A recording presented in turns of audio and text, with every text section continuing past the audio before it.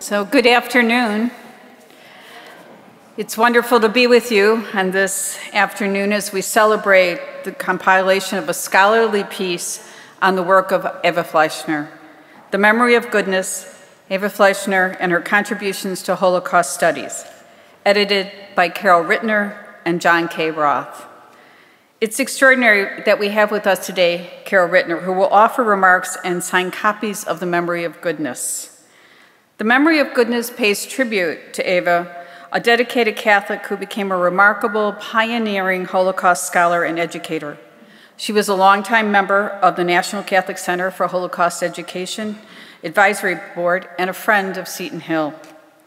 The funding for this wonderful project was made possible thanks to an extraordinary leadership commitment from the late Hans and Leslie Fleischner, the brother and sister-in-law of Eva.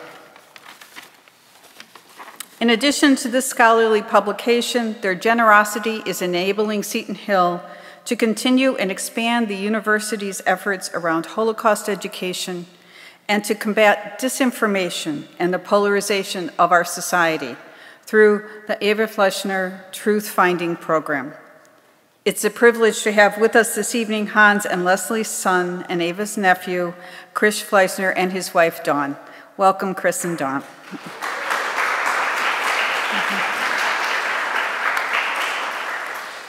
The Memory of Goodness contains probing essays by Eva. Gathered from the diverse books and journals in which they originally appeared, Eva's writings focus on teaching, rescue, and responsibility, and Jewish-Christian relations, the fields in which she made her most important contributions to Holocaust studies. They reveal Eva's fierce and unrelenting determination to affirm the inclusive religious pluralism that flourishing post-Holocaust respect between Christians and Jews. The Memory of Goodness was edited by Holocaust scholars Carol Rittner and John K. Roth, who have published many books together, including most recently, Advancing Holocaust Studies. Dr. Rittner is a member of the Religious Sisters of Mercy, is Distinguished Professor Emerita of Holocaust and Genocide Studies, and Dr. Marcia Radikoff-Grossman, Professor Emerita of Holocaust Studies at Stockton University. Sister Carol is an academic and activist, a liaison to the United Nations, and an Academy Award-nominated filmmaker. Carol has dedicated her life to her Christian faith and to understanding the circumstances that allowed the Holocaust to occur. She's authored a number of books that explore the Holocaust, its causes, and how people responded to the tragedy. She has also examined the relationship between the Holocaust and the Christian world, and how religion played a part in the 1994 genocide in Rwanda. Her film, The Courage to Care, was nominated for a 1986 Academy Award in the short documentary category. Carol, we are grateful for the work you and John K. Roth have done to continue to advance Eva Fleischner's legacy. We're honored to be able to present Eva's work in a comprehensive form through the publication of The Memory of Goodness, and we hope that her words will serve as a reminder to people today and in the future of the deadly toll that disinformation and hatred takes on humankind. We will now have remarks from Carol Rittner, Chris Fleischner, and Deborah Faszer-McMahon. Carol, please come to the podium.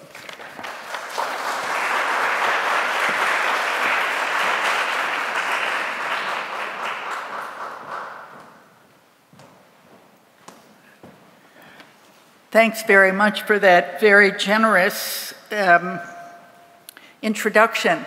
Before I begin my comments, I'd like to just recall for us that today, April 6th, 2022, is the anniversary of the beginning of the 1994 genocide in Rwanda. And unfortunately, Rwanda was not the last genocide. And while I'm a little reluctant to call what's happening in Ukraine, horrible as it is, genocide, it is certainly a mass atrocity crime. So we need to keep in mind, I think, even as I speak about Eva and her work, and what her work makes me think about, we should keep in mind these other victims as well.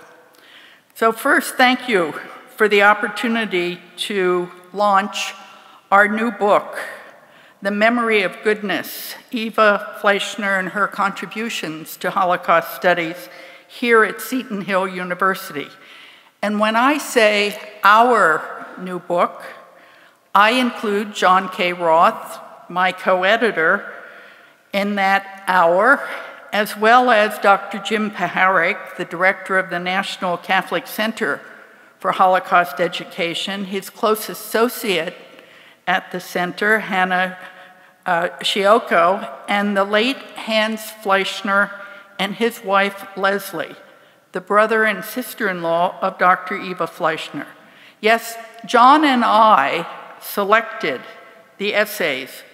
We lightly edited them for clarity, accuracy, and consistency, and we introduced the various parts of the memory of goodness.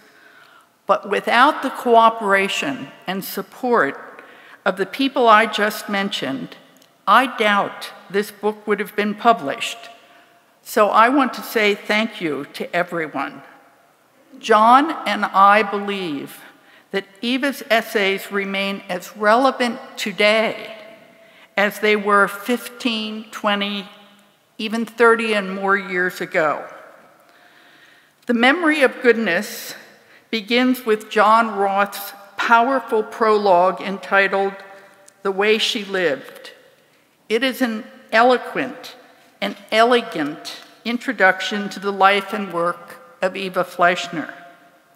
It is also an introduction to the three parts of the book: teaching, rescue and responsibility, and Jewish-Christian relations. These were issues about which Eva was concerned, issues she researched and wrote about, issues that were important to her over the years. As those of us who admired and worked with Eva knew, she was an honest woman. Truth-telling was fundamental for her. She thought deeply about why she did the work that was hers. She was not afraid to confront the long history of the teaching of contempt toward Jews and Judaism that can be found in Christian theology, liturgy, and preaching, nor was she afraid to explore Christianity's complicity in the Holocaust, the indifference and apathy of too many Christians, particularly Roman Catholic Christians, during the Holocaust. She taught her students at Montclair State College in New Jersey and at Marquette University in Milwaukee about these deeply troubling issues because she wanted to save her students from ignorance, blindness, and apathy, which she said is perhaps the greatest sin of our age. I think that is also why Eva involved herself in research and teaching about rescue during the Holocaust, not just to honor those who helped Jews during the Holocaust, but to try to save her students from indifference to the suffering of others. As the late Elie Wiesel used to say, the opposite of love is not hate, it's indifference. Indifference is an attitude that basically says what is happening to those people, whoever those people might be, has nothing to do with me or mine or us. They are not my business. I have other people and things to worry about. During the Nazi era, World War II and the Holocaust, those people were Jews in Germany and elsewhere in German-occupied Europe. They did concern Eva. She wanted to know why some people tried to help those people and why others did not. Eva's essay, Can the Few Become the Many, Can the Few Become the Many, focuses on French Catholics, especially women in German-occupied France who rescued Jews during the Holocaust. It is both a title and a question. Can the few become the many? Can more people become like those models of decency and courage she interviewed in her research, then taught about to her students? I think Eva wanted her students to recognize that those French women, and men too, were perfectly ordinary people like themselves, like us, and that we should not think of people who helped Jews during the Holocaust as heroes or saints, not only because they themselves refused this label, but because it would let us off the hook too easily. Eva did not want her students, does not want us, to view these rescuers as heroes beyond our reach. Doing so runs the risk of making us passive admirers, bystanders, as it were. Eva taught about these French rescuers of Jews during the Holocaust to remind her students, to remind us about what so many others could have done, but what so many others did not do, and to challenge her students, to challenge us, to think about how they and we want to live our lives in relationship to others. Of course, John and I did not know, nor could we know, all the events, experiences, people, or documents that influenced Eva in her human, scholarly, and spiritual development. But we think, based on what she has written and what it reveals about where she focused her interest, the chronology we developed provides a context for understanding this pioneering teacher-scholar who contributed so much to the development of Holocaust studies and to furthering Jewish-Christian relations.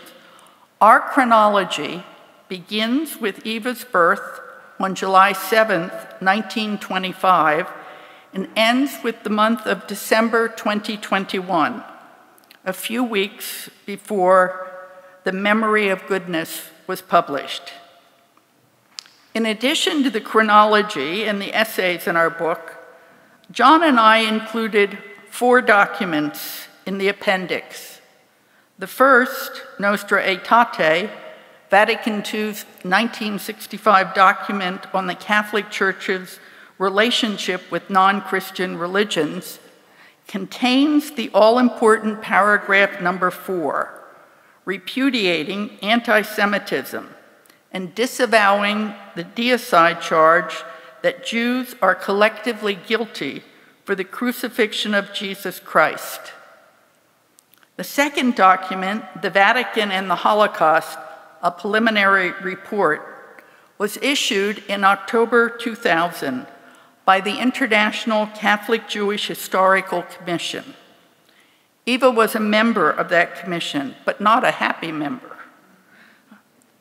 She resigned in December 2000, 7 months before the commission itself disbanded amidst controversy with the Vatican because the commission members could not gain access to Vatican archival holdings they felt were necessary for their research about the Holy See and Pius XII during the Holocaust. One could teach an entire course on the Vatican, Pius XII, and the Holocaust using the many questions the Commission identified and that they wanted to pursue, but no luck, as there was no openness on the part of the Vatican officials to allowing them access to the archives. Hopefully, now that Pope Francis has opened the Vatican archive from that era to scholars, we shall get some answers to the questions they asked. The last 2 documents we included in the book are Dabru Emet, a Jewish statement on Christians and Christianity, issued in September 2000 by a group of interdenominational Jewish representatives of the Jewish Scholars Project, hosted by the Institute for Christian and Jewish Studies in Baltimore. And the last document, A Sacred Obligation, Rethinking Christian Faith in Relation to Judaism and the Jewish People, issued in September 2002 by the Christian Scholars Group on Christian-Jewish Relations in Response to Dabru Emet, is the fourth document that we listed in our book. Eva was one of the signatories of A Sacred Obligation. These 4 documents highlight Eva's enduring concerns and commitments to Jews, Judaism, and Holocaust studies. The Memory of Goodness also has an extensive bibliography of Eva's published work. John and I compiled the bibliography from the numerous books and journals to which she contributed over the course of her career as a scholar and teacher of Holocaust studies, and as a scholar, teacher, and advocate for better understanding between Christians and Jews after the Holocaust. I mentioned a moment ago that John, Roth, and I believe that Eva's essays remain as relevant today as they were 15, 20, even 30 and more years ago. Topics such as challenges involved in teaching about the Holocaust, Pope Pius XII during the Holocaust, forgiveness after the Holocaust, and Abraham Joshua Heschel's significance for Jewish-Christian relations are still important issues today. But I would like to speak for a few minutes about one that drew Eva's ongoing attention years ago, and I believe still requires ours today. The teaching of contempt about Jews and Judaism, that even today still casts a shadow over how we Christians hear the Christian scriptures, particularly during Lent and Holy Week and in the weeks following Easter. Yes, I know there have been numerous documents on the correct way to present Jews and Judaism in Catholic teaching and preaching issued by popes, the Vatican, and by various national conferences of Catholic bishops since Vatican II and Nostra Aetate in 1965. I know that after Vatican II, we Catholic Christians have edited our textbooks and religious education texts, even our prayers for the Good Friday liturgy, removing negative images and words about Jews and Judaism. Yes, I know that after Vatican II, popes and bishops have spoken out and condemned anti-Semitism wherever and whenever it has reared its ugly head. And yes, I know that seminaries and theological schools have tried to educate priests and lay people about Jews and Judaism in such a way as to be more sensitive about Jews and Judaism in their preaching and teaching.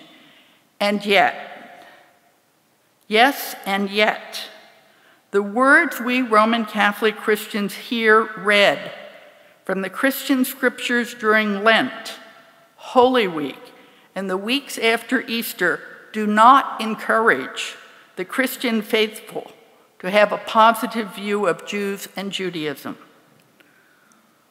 What we Roman Catholics have not done is remove or even modify the traditional translation of the Greek term hoi Adonai, the Jews, that we hear over and over again in the readings at Mass, during Lent, Holy Week, and in the weeks after Easter. And this, despite all the documents and statements issued by the Vatican, the Pope, and his army of cardinals, patriarchs, archbishops, and bishops, Despite all the efforts we Roman Catholics have made to cleanse our religious textbooks and prayers of any hint of anti-Judaism and anti-Semitism, I know that the Greek phrase hoi Adonai, generally translated as the Jews, can be used as a neutral term, in a neutral sense, as when a group of people are being presented as a distinct religious or cultural entity without any negative evaluation. But hoi Adonai, the Jews, can also be used in a general way and out of context and with little or no explanation. Used in such a way, it is the source of the deicide accusation that brought so much pain through the centuries and is ever present in passion plays like the Ammergau Passion Play in Germany. The term hoi Adonai, the Jews, is found 87 times in the 4 Gospels. Of course, a short explanation would help the listener understand that the term hoi Adonai, the Jews, does not cover the whole Jewish community, but perhaps refers to a specific group that was in opposition to Jesus' message. I would venture to say that way beyond few are the Catholic parishes, and way beyond rare are the priests, deacons, bishops, archbishops, cardinals, patriarchs, even popes, who year after year remind the faithful during Lent, Holy Week, and the weeks after Easter that hoi Adonai, translated as the Jews, did not and does not mean all the Jews living at the time of Jesus or the Jews today. I believe that when people at Mass hear the sacred scriptures proclaimed, hear the words, the Jews, pronounced by the deacon or the celebrant, as they will tomorrow, Thursday, when the Gospel of John chapter 8 is read at Mass, and on Friday of this week, when they again hear the Gospel of John chapter 10 proclaimed, and when they hear the Gospel of John chapter 18 and 19 read in this year's Good Friday liturgy, and on the second Sunday of Easter, the so-called Divine Mercy Sunday, and when people at Mass hear these words from chapter 20 of the Gospel, according to John, these words, on the evening of the first day of the week, when the doors were locked, where the disciples were for fear of the Jews, end of quote, I doubt many will be making the distinction between a neutral use of the term the Jews and a negative use of the phrase. I think what people will hear are the words the Jews, and I think they will be reminded how unfortunate the Jews they personally know, as well as the Jews they have never met, are when it comes to attaining, as the Good Friday prayer states, the fullness of redemption. Elie Wiesel often said, words matter. Take care with words. Words can kill. I think the words, the Jews, we proclaim and hear in the Christian scriptures do damage when they say or imply the Jews are in opposition to Jesus and his teachings. When the words of the scriptures say or imply the Jews are responsible for handing Jesus over for crucifixion, and when they say or imply that the disciples were behind locked doors for fear of the Jews. No matter how many times biblical scholars tell us that the Bible is not a book of facts, but of faith, that the Bible is not a history text, but a faith text, the words people hear proclaimed in churches Catholic, Protestant, and Christian Orthodox alike, have an effect on those who hear them year after year, Lent after Lent, Holy Week after Holy Week, the weeks of Easter after the weeks of Easter. Words like crucify him, crucify him. Pilate said to them, "Take him yourselves and crucify him. I find no guilt in him." The Jews answered, "We have a law, and according to that law he ought to die, because he made himself the Son of God." That's John chapter 18. Such words have an effect, and I think the effect of these words, proclaimed as the Word of God, does damage to our attitudes towards and our relationship with Jews today. No matter how much we protest, they do not. I am not a scripture scholar, and I do not claim to be. But when I read the essays of Eva Fleischner, particularly those in which she writes about the teaching of contempt about Jews and Judaism in Christian theology, when I reflect on what she has to say about this teaching of contempt, when I think about Elie Wiesel's reminder that words matter, that the words we use matter, I am compelled to think about the words of the Christian scriptures I hear, especially during this liturgical season and in the weeks after Easter.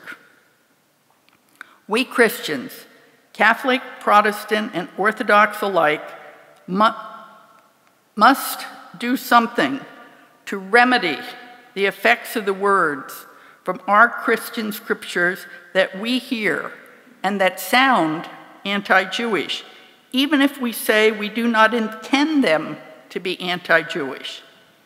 And we must do so while maintaining the meaning and intent of the original Greek texts. Perhaps this is an area where the National Catholic Center for Holocaust Education can help.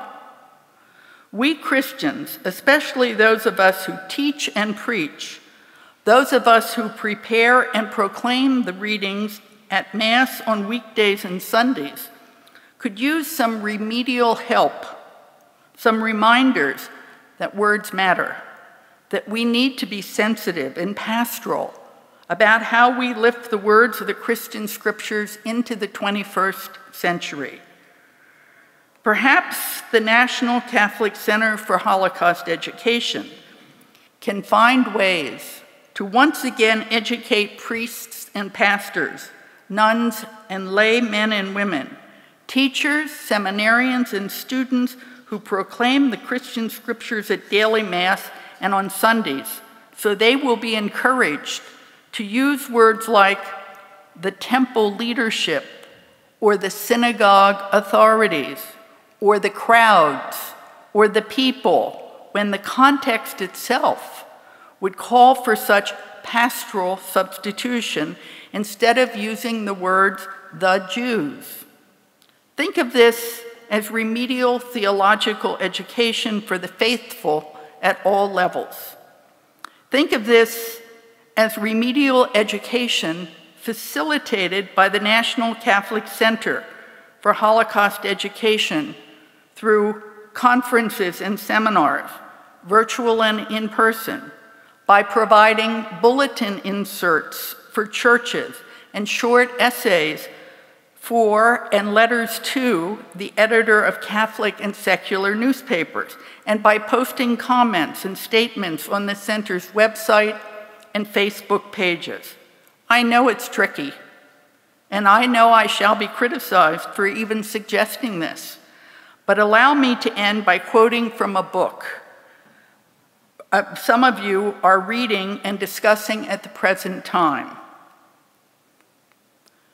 The Difficult Words of Jesus by Amy Jill Levine, and now I quote, "With the rise of Jew hatred across the globe, with people who call themselves Christian shooting people in synagogues and Jewish community centers, And with children raised in Christian homes, finding neo-Nazi teachings compatible with what they heard about the Jews in the Gospels, priests and pastors and Bible study leaders and youth ministers need to be increasingly discerning about what they teach and preach. End of quote. I think Eva Fleischner, our late loved friend and colleague, would agree with Amy Jill Levine's comments, and perhaps even with my suggestions about remedial theological education when it comes to proclaiming the Christian scriptures during Lent, Holy Week, and in the weeks after Easter. If you take time to study, to read and study and discuss the memory of goodness, Eva Fleischner and her contribution to Holocaust studies, you will find ideas in it that will challenge you to find the courage to rescue the words of our Christian scriptures and to proclaim them in a pastorally sensitive manner when it comes to Judaism and the Jews, Jesus' own people and our elder brothers and sisters in the faith. Thank you.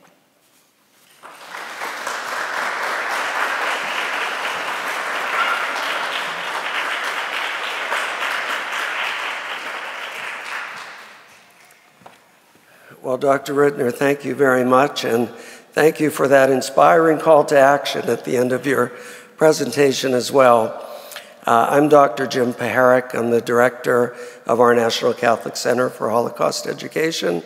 And of course, part of our mission, in addition to Holocaust education, is fostering a deeper and more authentic understanding of Judaism among Christians. And so some of the work you referred to has begun, and it will continue, and I know you'll be by our side as we continue that work. Dr. Rittner is a member of our advisory board here at the center. And certainly your remarks were very apropos, given that Holy Week is next week. And so as we hear some of those readings, the standard readings, it's important to keep in mind what you just said. That's very helpful. And certainly Eva's life and work were very much devoted to not only figuring out ways to effectively teach the Shoah, but also to promote a better understanding of Judaism among Christians. And so reading her work is part of our effort in this direction.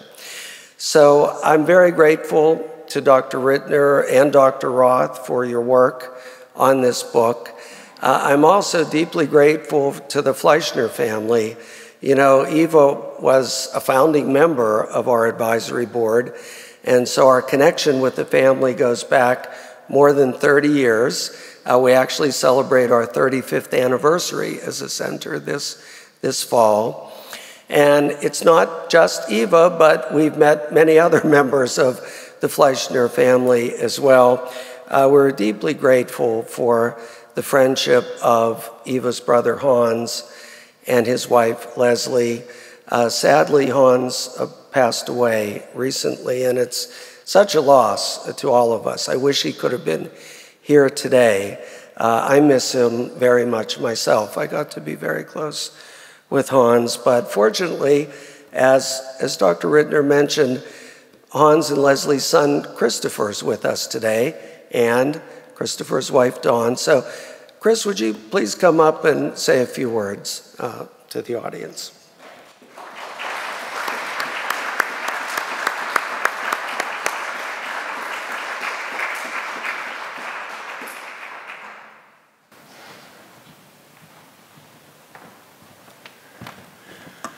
Hello, everybody. I don't have any prepared remarks, so I apologize if I ramble a little bit, but definitely grateful to be here today representing the family. My father did pass away in November, but if he'd been here, he would have loved the chance to meet all of you or see you again for those that he knew, and he would have had some great stories to tell about his sister, Eva. I'll try to share some if I can.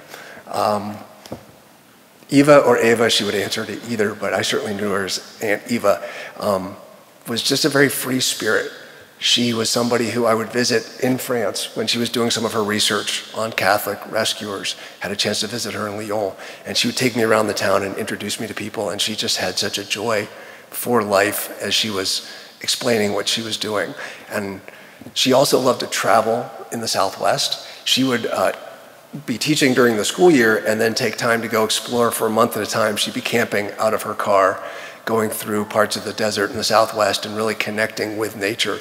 And I feel like that's a really good lesson for all of us nowadays as we're so plugged into devices. If you're able to unplug and do some deep thinking, do journaling, get into nature and just reconnect with the beauty that's all around us, that's something that she just was part of her ethos right from the beginning.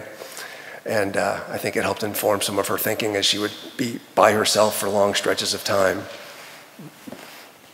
thinking of her writing, thinking of the Bible, thinking of her friendships and how she wanted to stitch all that together.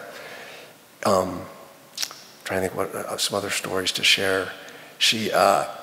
It was neat that she was a founding advisory board member of the National Catholic Center for Holocaust Education, because that's when we would often see her. She was teaching at Montclair State, but she'd be coming out to Pittsburgh in order to speak here at Seton Hill, and so that was often the times that I would be seeing her, as she was coming or going.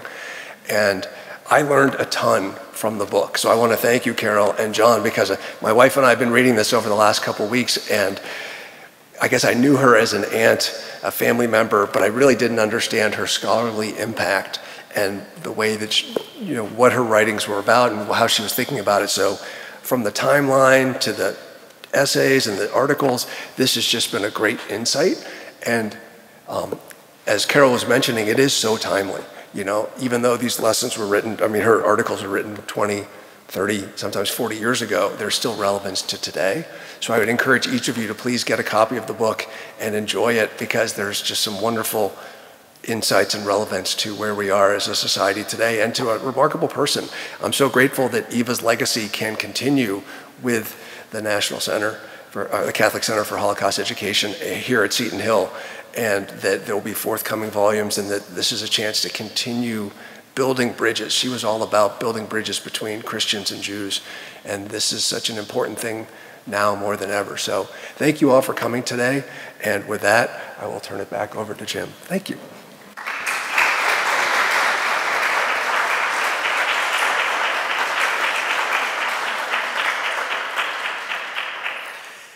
So thank you, Chris. And Chris was very close to his Aunt Eva, and as you said, you knew her more as an aunt than a scholar, but Chris, you are also an educator, and I like to think that in a way you're continuing Aunt Eva's legacy by the work that you do. So it's wonderful that this family tradition has continued.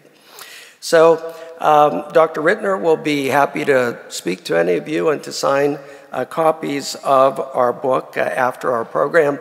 But now it is my definite pleasure to introduce my colleague and supervisor, I guess I should say, Dr. Deborah Faszer-McMahon. Dr. McMahon has also recently published a book that she co-edited, and it's a very exciting title. It's about women in science, a laboratory of her own, it's called. And at Seton Hill, we have a long tradition of encouraging women to study science. My own daughter has become a microbiologist, partly because of this history, this influence of Seton Hill on telling women that science, it's very appropriate to become a scientist, a biologist, a chemist, and so forth. So I'm excited to learn more about Dr. Faszer-McMahon's book along with all of you today. Dr. Faszer-McMahon is professor of Spanish, also the Dean of Humanities, and I have to say, not just because you're my supervisor, but I cannot imagine a better dean. You do an incredible job in that work. Also, you have led a group of us in getting a very hard to obtain grant from the National Endowment for Humanities, which will allow us to teach educators from all over the country grades 6 through 12 this summer to teach them about genocides and the Holocaust. So you've done that, and somehow you find time to do scholarship as well. I don't know exactly how, but anyway, Deborah, thanks for being here today. So welcome.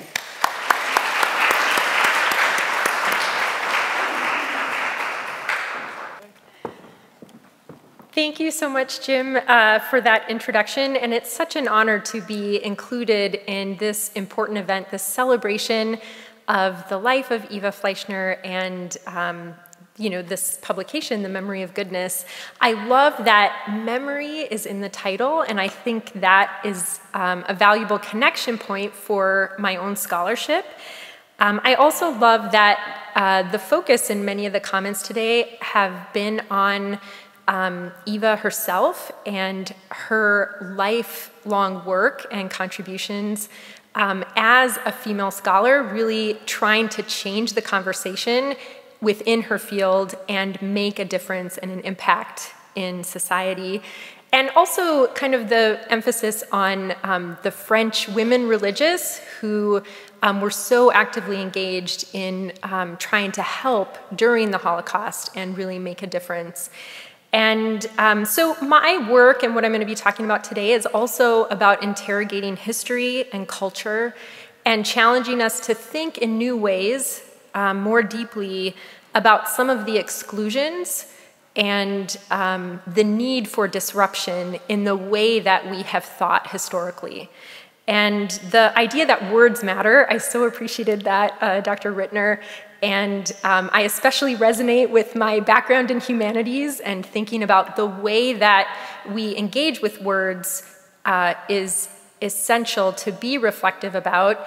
And so I'm going to talk a little bit about how we might think about that in the connection of the humanities and the arts to the scientific realm. So the book that just recently came out, it was a co-edited volume. I have two co-editors who sadly were not able to join me today. They're in different states and different parts of the country. But it really is focused on women in science, but within the Spanish cultural context. We really started this project around 2016, which was the time when the United Nations introduced their first International Day of Women and Girls in Science. And as Dr. Paharek mentioned, Seton Hill has such a strong tradition of encouraging women to pursue scientific fields. But worldwide, this is still an ongoing challenge, and certainly in the Spanish context is something that my colleagues and I were concerned about and paying attention to. In 2016, that was the same year that Hidden Figures came out, the movie. I don't know how many of you might have seen that film, but I found it such a powerful story. And one of the things that really resonated with my co-editors and myself was this notion that we've sort of been told or kind of have assumed through the cultural access we've had that women just weren't really involved in science. And in fact, that's just not the case. Women have been engaged in STEM fields. And so part of our work in this volume was recuperating that cultural history. Because we study Spanish, and that's kind of our discipline in humanities, we wanted to look at this, thinking outside the American context. And so it also just happened that in 2018, the major Spanish newspaper, El País, had come out with kind of a special edition focused on women in science, and not just within, the Spanish-speaking world, but kind of globally. But we were really interested to look within a particular cultural context and what that might look like and how it might differ from what we're seeing in the US and other parts of the world. The title of the book, A Laboratory of Her Own, really came out of thinking through Virginia Woolf's influence within literary scholarship. So her groundbreaking long essay, A Room of One's Own, focused on the obstacles that women were seeing towards engagement in a literary career, and thinking what do women need to have access to in order to be able to write and publish. And we wanted to extend that to think, especially thinking about the 19th, 20th, and even 21st century right now, what is it that women need to really be able to engage deeply in STEM fields and in the scientific realm? And what has been holding women back? Where have women actually been involved but not acknowledged or recognized? And so we used Virginia Woolf as part of our inspiration. We also used a range of feminist theories and criticism as part of our work, particularly thinking through Evelyn Fox Keller and her groundbreaking work interrogating the history of science and thinking through, even literally just 2 days ago, I was talking with one of my colleagues here on campus, and this is a faculty member who teaches in the natural and health sciences, and they were describing kind of a stance about what they teach is just facts. Like, there isn't really discussion. There isn't like room for kind of dialogue. Like, it's just, these discrete facts that students need to learn. And I think it's important to acknowledge the importance of data and data collection and fact-based discourse. We have, our truth-finding initiatives here on campus. And at the same time, I think we also have to acknowledge that science itself has a history, and there are foundational assumptions and ideas that are determining the importance of different facts. And so I think the humanities is one of the areas that can help us to think through some of the exclusions that have come about because of that history. So the book was organized in 3 parts, much like the collection that you heard about earlier.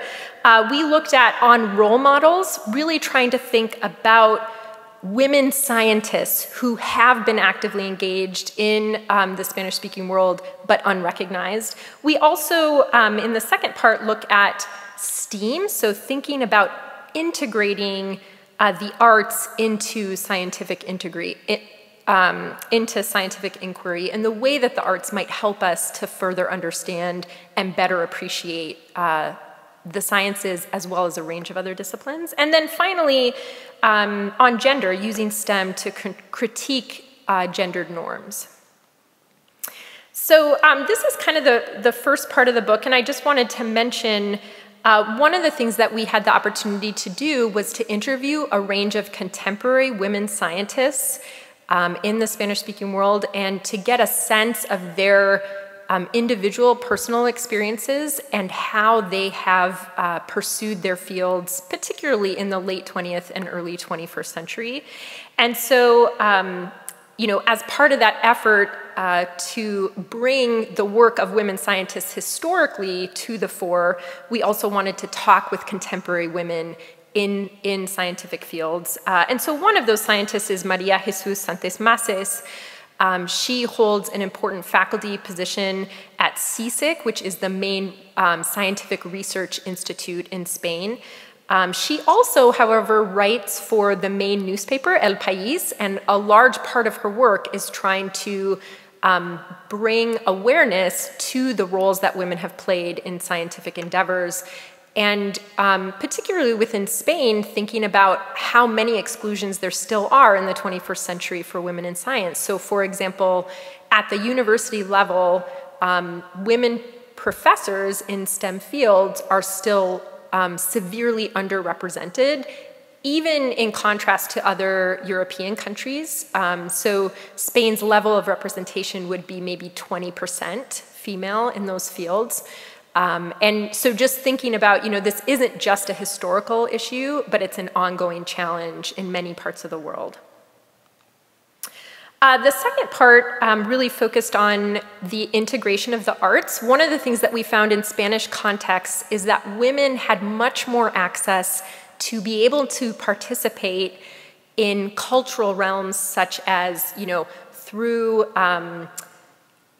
writing novels or being an artist and painting or, producing works that were kind of considered something that women would be allowed to do or would be allowed to study. And so many of the women that we study in the collection use the artistic realm to engage their scientific interests. So for example, one of the chapters that I contributed is about one of the most important and famous contemporary poets in Spain. Her name is Clara Janés. And when I've interviewed her, one of the things she says over and over is, quería ser astrónoma, quería ser física. I wanted to be an astronomer. I wanted to be a physicist. That was my dream. But I was born in 1940, the first year of Franco's dictatorship. There were no options for me to study astronomy or to study physics. And I also loved literature. I became a poet. And so what Janés did was she consistently integrated scientific disciplines into her poetic works. And so all of her works are imbued with theoretical physics, with astronomy, with all of these things that she longed to study and didn't have access to. Another way in which we see this are women who, for example, became very important, famous painters or artists. So here you have some images on the right-hand side of Remedios Varo, who painted in the early to mid part of the 20th century. And so many of her works really focus on providing images of women, or although sometimes they're sort of genderless figures who are involved and engaged in scientific pursuits and experimenting and doing new things. So you have, interrogations of gravity, of botany, of all of these things. And so using aesthetic fields as a way to start discussions about the scientific realm. Another work that we look at in this section is called María Elena Ingeniero de Caminos. It's about a young woman right after the Spanish Civil War who is an engineer. She's somehow magically been able to go to engineering school, which at that time was not possible in Spain. But this was also a period in Spanish history when, because of the dictatorship, there was very heavy censorship of publications. And this somehow snuck through the censors, having a young female engineer who had been able to go to university. And what's really interesting, though, is in the novel itself, she is not able to practice or use her engineering skills in Spain. She actually has to travel to the colonies, so the Spanish colonies in Africa, to Equatorial Guinea, and in that context is able to use her gifts and her talents. And so there's a lot of racial, in addition to gender dynamics that come up in our collection, and thinking about, what does it say that in continental Europe this wasn't possible, but it was possible in other places, and the ways that we see that intersectionality, of exclusions based on race and gender and class and other issues. The final part really talks about using STEM and a range of cultural productions to critique gendered roles. And in this section, we especially focus on film and photography, although also more traditional media. But thinking about Spanish science fiction, I think, is a really interesting place to see where this happens. You have a lot of contemporary films where it's actually quite rare to see women scientists, so they are not being represented in film, even though we certainly have more and more women in science and women scientists. But what you see more often is that women are represented as sort of guinea pigs, the objects of experimentation, and thinking about what that means when you have this constant media representing women in a certain way, and then, how does that impact how we perceive our futures or our possibilities?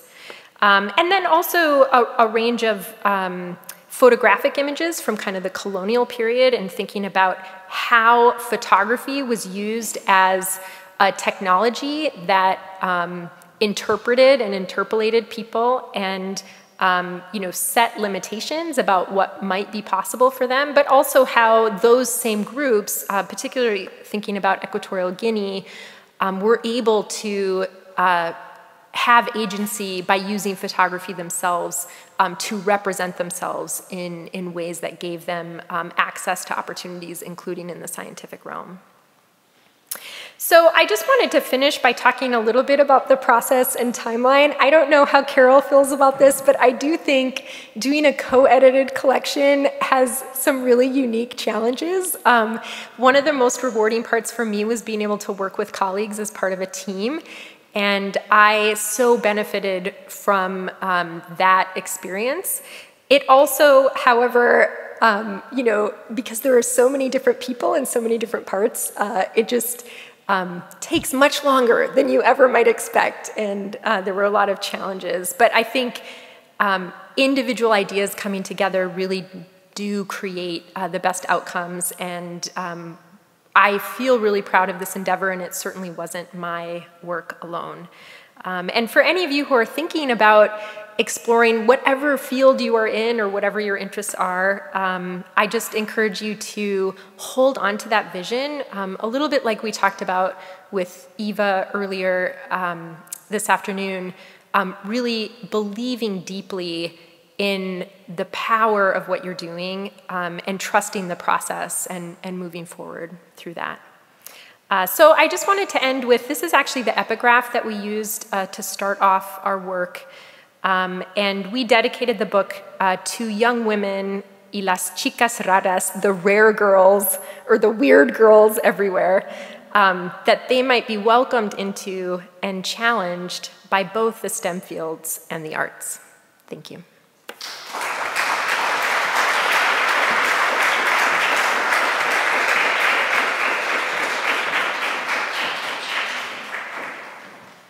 Well, that was wonderful. Thank you so much, Deborah.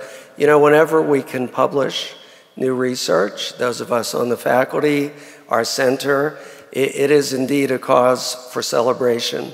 And so I'm happy that you are all here with us today to help us celebrate these two new books. Please visit our authors table to speak to our authors a little more and maybe to get a signed copy or two. And also, don't forget that we have refreshments there, so no need to rush away. We can have more conversation and continue the celebration. So thank you all for being with us today.